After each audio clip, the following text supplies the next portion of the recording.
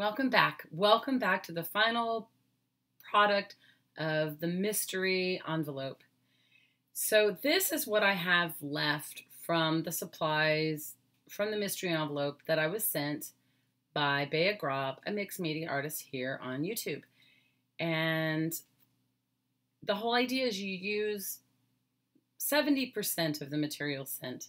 So this is what I have left.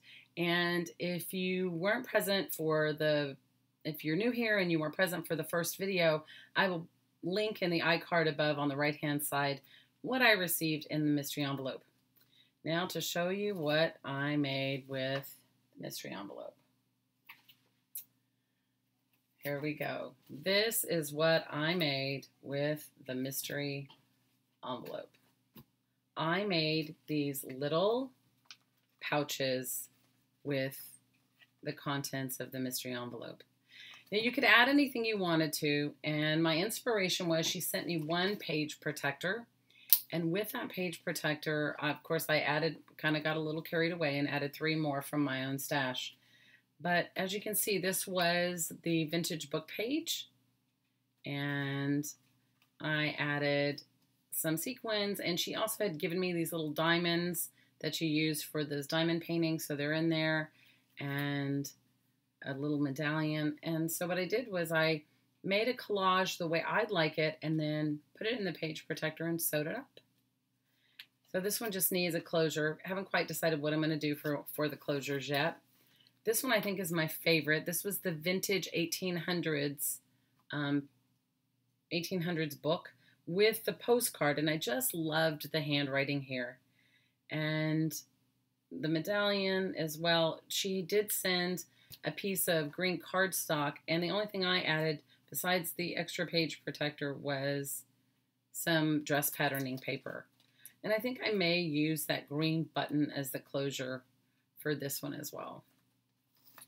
And then this was the envelope. She had sent an envelope, the envelope she sent everything in. She had done some art on it. So this is her original art and her stamp on this. And you can still see the postage part here. And then what I did was I used that fabric, the heart fabric, and put a piece of my own painty papers behind it, and then put it in the page protector and sewed it up as well. So now I just have to decide how I'm going to close them, which I haven't yet. This was something in my own stash. This was a piece of artwork that my young daughter made me. And so many times, I don't know about you, but I have several children, and you keep little bits and pieces of their artwork. And this was just a perfect way to save it.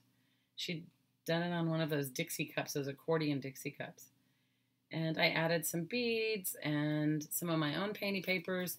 And as you can see, vintage book page. You know, so many of us me in particular, collect vintage book pages, and some of them are really fragile. So this one is encased in here, and then just bits and pieces, glitter, you know, almost like a shaker card, right? But it's in an envelope or a little wallet. So I hope you enjoyed my final product of what I made with the mystery envelope. I'd like to ask each and every one of you to head down to the description box below and click on the next artist in line and show them some love.